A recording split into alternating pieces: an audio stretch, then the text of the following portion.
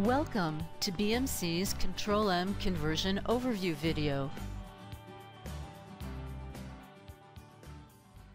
In this video, you will learn how to get Control-M's conversion tool and how to perform a conversion. The conversion tool enables you to convert data from your existing scheduler or application to a Control-M format. To get the conversion tool, you download the conversion tool zip file from the EPD site. After you have extracted the zip file, double-click the batch file to launch the tool.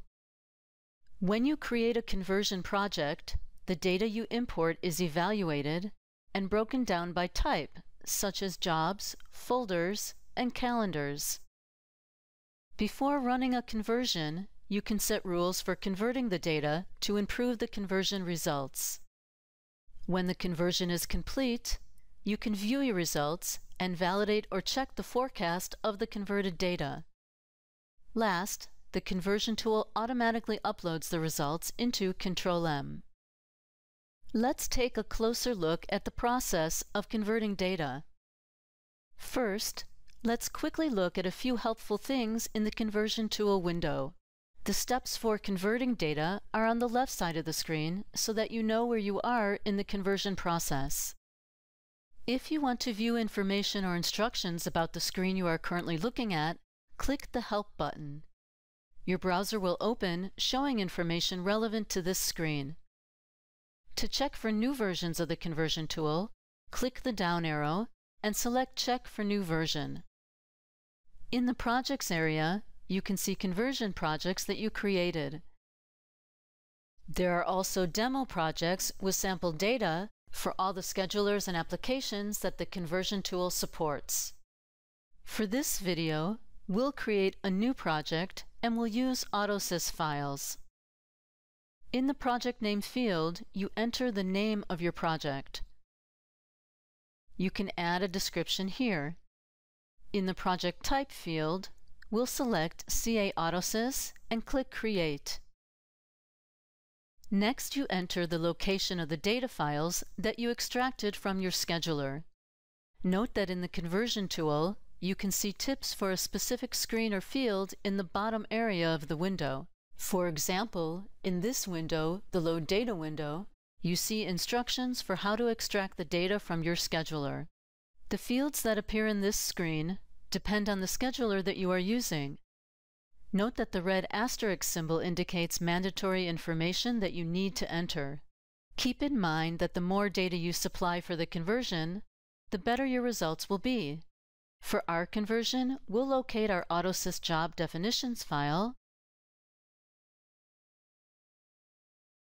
and calendar definitions file. Now we'll click Import. In the Evaluate Data step, you can see and review the data that was imported. A summary of the data appears in the right pane. The data is labeled using your scheduler's terminology. For example, AutoSys uses box for the Control-M term folders. Let's click Next to move to the next step, running the conversion. Here you enter the name of your conversion results folder. By default, the folder is given the name of the project. You can enter a description for the results here.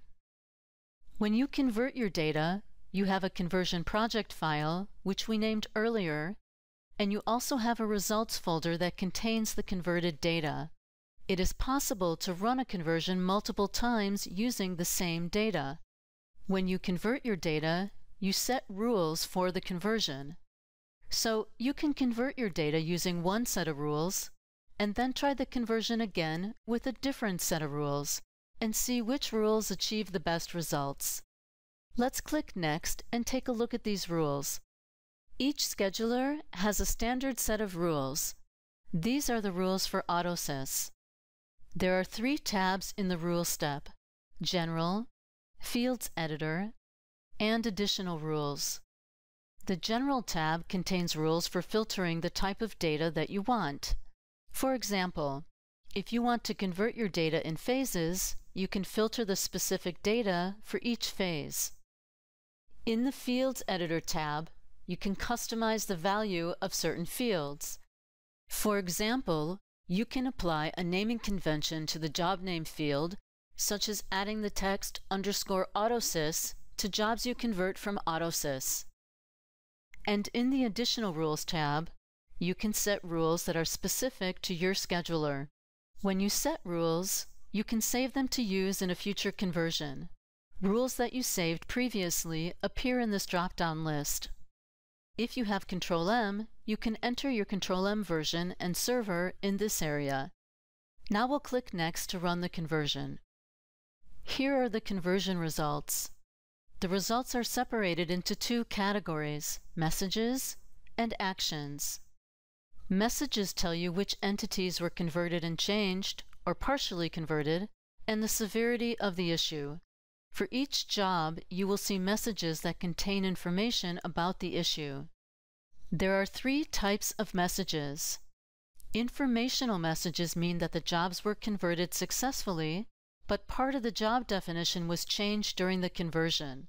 For example, when illegal characters in a job name are replaced by legal characters. Warning messages tell you which jobs were partly converted. For instance, an autosys job that contained an attribute that doesn't exist in Control-M. And error messages tell you which jobs were not converted. Actions tell you what you need to do before you can run jobs in Control-M.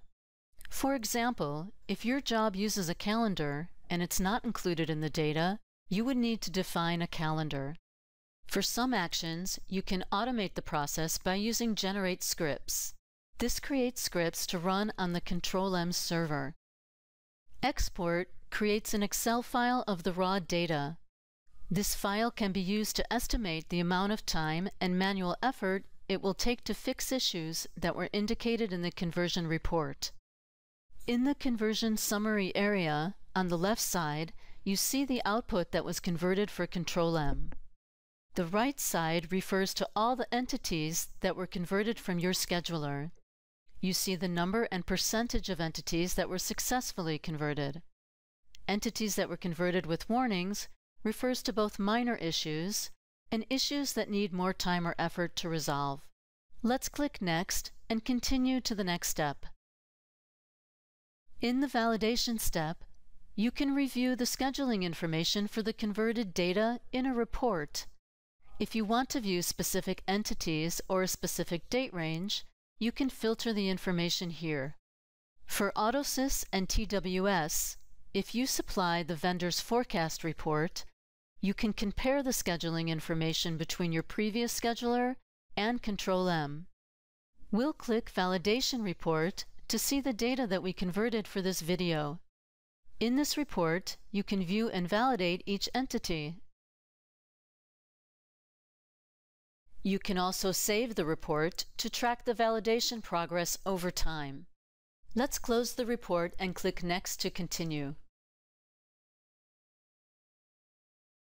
In the Load to Control-M step, you can import the converted data directly into Control-M by entering your Control-M login information. If you want to import the converted data at another time, or import it into another Control-M environment, you can click here for instructions. After the data is in Control-M, before moving the data to your production environment, you can use the verification tool to run comparisons between Control-M and your previous scheduler to make sure your business will run the same way. You can activate the verification tool from the command line or open it from the Help menu. We'll click Next to import the data into Control-M.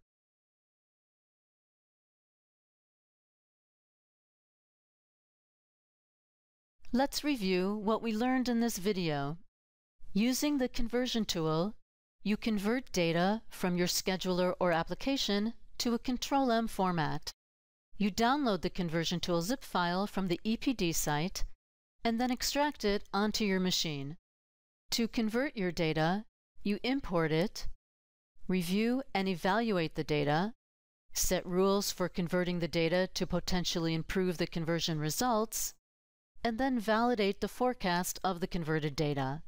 Last, you import the results directly into Control-M. Thank you for watching this video.